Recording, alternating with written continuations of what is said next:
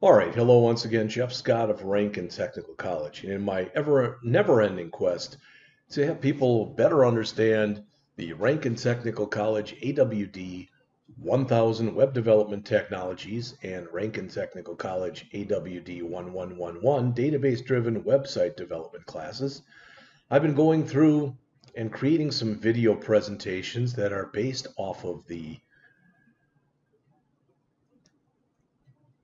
ebooks from Mr. Flavio Copes. And so far I've done his HTML ebook, and now I'm in the middle of his ebook for CSS. And the next thing that they talk about in here is CSS media queries.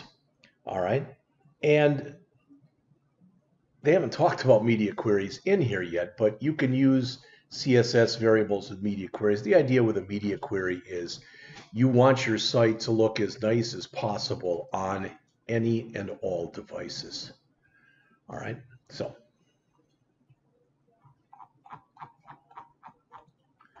fonts. We've looked in here a little bit, and I've changed the font family, but you may or may not have noticed that, well, where are we? When I went in here, and do we have any font families in? Yes, we do right now. So notice if I just say font family, and I say this, let's just grab this first one. All right, so let's look at a couple things regarding this. First thing, what this means is I want you to use the Gill Sans font if it's available on the user's machine. If it's not available on the user's machine, use the Gill Sans MT font. If that font's not available, use the Calibri font. If that font's not available, use the Trebuchet MS. And finally, if even that's not available, as a fallback, use the sans serif font. So with a family, it goes from major to minor order. And as soon as it finds one that it knows, it will use that one. All right, if you don't like these fonts, you can go out to fonts.google.com, where there's about 1,100 more fonts that you can download. All right, and notice when I do a file save now, when I come back in here and go over to here, you may not be able to tell that it looks a little bit different because it's a different font. All right, but let's do this. 1, 2. Let's knock this down so we only show a couple of these instead of 4 of them. All right, that's the first thing. And the second thing, let's put a different font in there where hopefully it'll really stand out.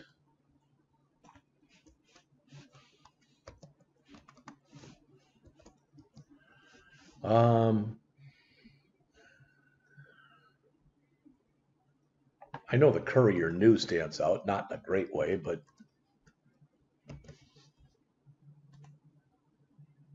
okay. Again, kind of hard to tell. We can remove that silly looking image that we've got behind here. And there you can see it. Okay.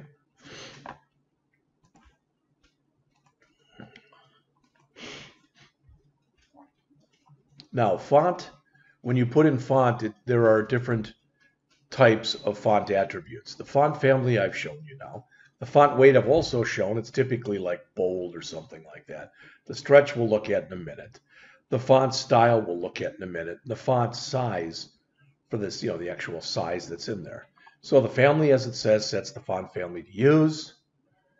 Goes from major to minor order. You don't want to do something typically like this, because if they don't have Helvetica listed, you're not sure exactly what you're going to get. So typically at the end, you will end it with either serif or sans serif font. All right, so here's your serif fonts. Some of the more common: Georgia, Palatino, Times New Roman, and Times rather. And then sans serif fonts, which are the ones that are right here. And then there are some monospace fonts, which are really neither of them. All right. So the font weight, notice normal, bold, bolder, lighter, etc. You can either do that. I always just use bold, but you can also use numbers that go from 100 to 900, with 100 be the latest font, being the latest font, and 900 being the boldest font. All right. Stretch, as it says, allows you to choose a narrow or wide face for the font if available. Never used it. Font style allows you to add italicizing. There's a few other things that you can set as well. Font size, again, we've already talked about. All right. You can use, as it says, a length value, pixels, ems, rems, percentages, predefined keywords, or you can use some of the ones that are in here. So notice, for example, with this XX small, if I were to come in here, and I'll remove it right away, but if I said font size XX small, then notice how much smaller that got.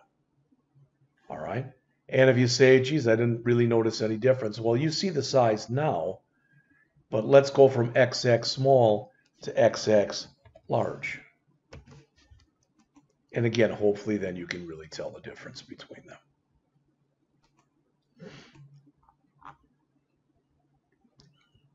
There's a few font variant things that you can use in here. Normal is the default. You can put things in smaller caps, as it says, if you want to do that. Now, when you set these things, you can set them one at a time, or you can set them together on a line. All right. So, again, we could put all of this stuff, so font size, font family, font weight, etc., or you can combine all of them together on one line. It says if we add the other properties, they need to be put in the correct order. So this is the order it expects. Now, the good thing is usually if you don't put it in the right order, or if you confuse the system, it'll just ignore the line. All right. But that's good and bad. It's good in that it doesn't give you an error, but it's bad in that it doesn't give you actually what you wanted. All right. Loading custom fonts with font face. As it says, font face lets you add a new font family name. Kind of difficult because you've got to go in. These are the different kinds of fonts. And there's absolutely nothing wrong with doing it. However, if I do this, just to show you, I'm going to go out to fonts.google.com. Last time I checked, I think it was 1052. Now it's 1054. So I'm going to grab something that looks really different. So let's just grab this one, this Kwahiri, I think it is. All right, so you can see how different that looks. So I don't want to even do the download. I'm just going to come in here and let's see, select this style. Okay, so I put in this. I grab this. Typically, it should go in your head section, and I will put it in my head section, and I will put it right below my tag, my link right there. There it is. All right, so there they are. Then, so let's save. And then in my styles file, I want to come in then and just say font family and put in this. Now this is going to look not real great, but just to show you that indeed it works. So there it is. Go back to our page, and there it now is. So that's how easy it is to bring in another font from Google Fonts. Now when you bring these in, read, because there's different ways that you can bring them in. There's different types of levels of lightness, darkness that you can add. You can bring in as many or as few as you want or need to have. And also, they'll typically will tell you that if you pick font A, that font A goes very well with font B. So you might want to put your headings in font A, and in font B, you might want to put in your text as an example. All right.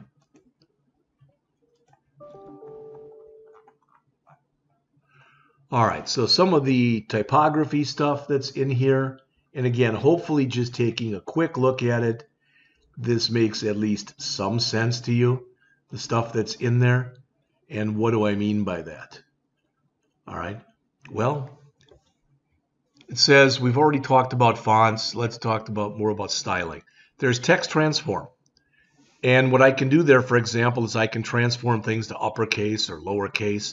There's text decoration, which will allow, for example, if I say text decoration none, It'll remove the underlines, and quite often you'll do that like for your navigation, for your hyperlinks.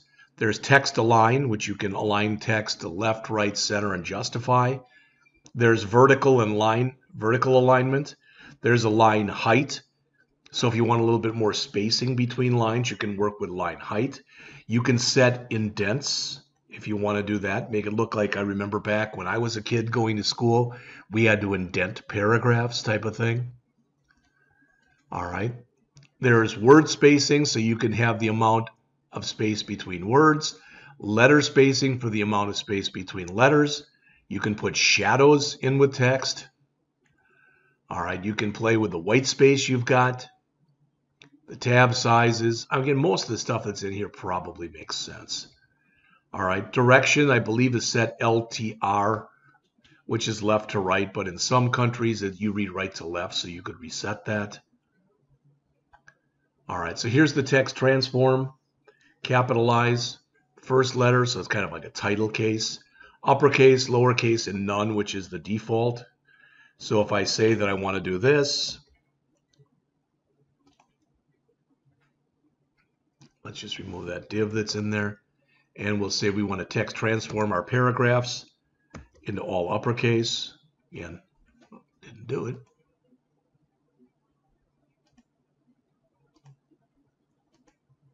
Still didn't do it. So was this inside of paragraphs? My dog is. Well, why didn't it do that? These are all paragraphs.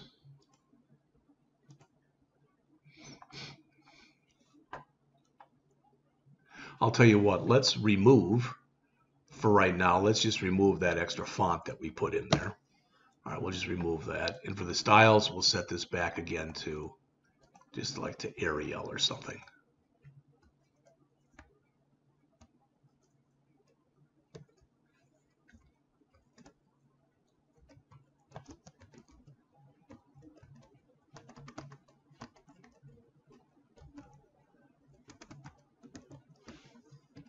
All right, we'll do it like that. I don't know what happened there. There we go. And you'll notice the uppercase took effect. All right, and just as we did uppercase, we can come in here and do lowercase, where everything is now in lowercase. And what was the other one? I think it's title case, but let's double check. Capitalize.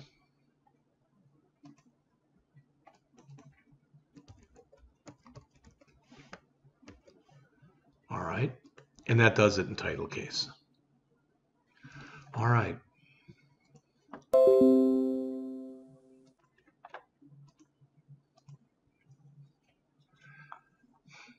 Text decoration, as I told you. The only one that never has been very well supported has been Blink. All right, for a while at least, it was only supported, I think it was through Firefox, but I'm not even sure. You can underline something, overline something, line through. The none is the one that's used most often. So if I wanted my paragraphs all underlined, why I'd want to do this, I'd have no idea. But I could highlight this, add that into here. Oops. And you'll notice that now everything's underlined. It's really irritating, so I'm going to remove it. Just put none. And you'll notice now those are gone, but they're still here. If I actually wanted to remove them from my anchor tags, then what I'd have to do is I'd have to say, let's grab this. I'd have to say for my anchor tags, I want text decoration none. And notice if I do that now, that the underlines are gone. Okay.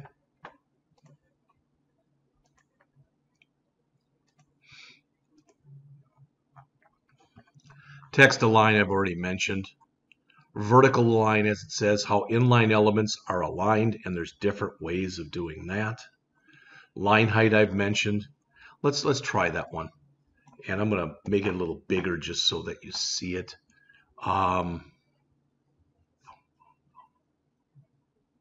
Now, I got a feeling that if I put this in and I put in a line height, let's double that, make it like 1.8. All right, you probably don't see a whole heck of a lot in there. But let's go in and where we actually have in here the text, you know, my name is, etc. Let's grab this. There. Now I put it in 8 times in the same paragraph. See that? How it looks kind of smushed together? All right. So that's with it stuck at 1.8 rem. I thought it would be bigger than that, but that's the line height. So let's make the line height, that's a little too much, probably 3 rem. How's that? And again, you can see how much more spaced out it looks. All right. And these are all aesthetic things that we're talking about right here. All right, some people use them very little, some people use them a lot. The word spacing, the spacing between each word, we've talked about that. You can go all the way down to the spacing between each letter. Text shadow, let's do that. Let's add a text shadow to each paragraph.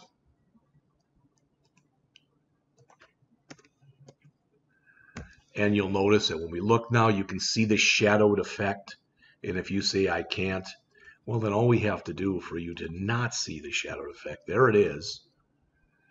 And if I just come back in here and I comment that line out,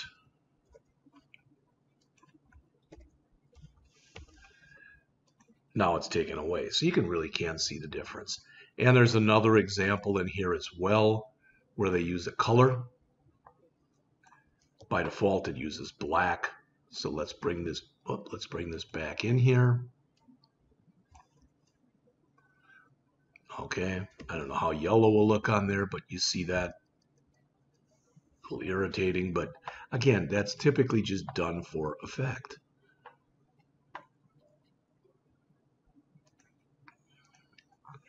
All right. So again, many of these are things you probably wouldn't use that much. Word break.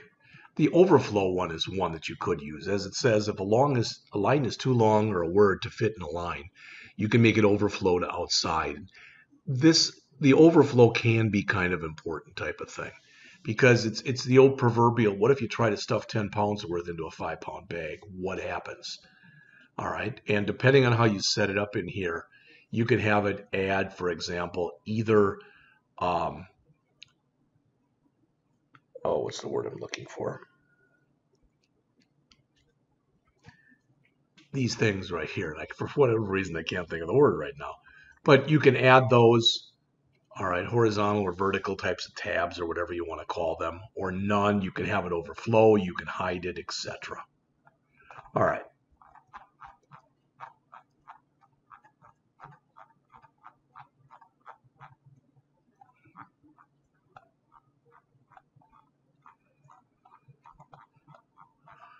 All right, that brings us to the box model, which is something totally different. So I think, even though we're at 18 minutes here and I like to go to at least 20, I'm not going to. I'm going to stop right here and I'll pick it up in the next lecture.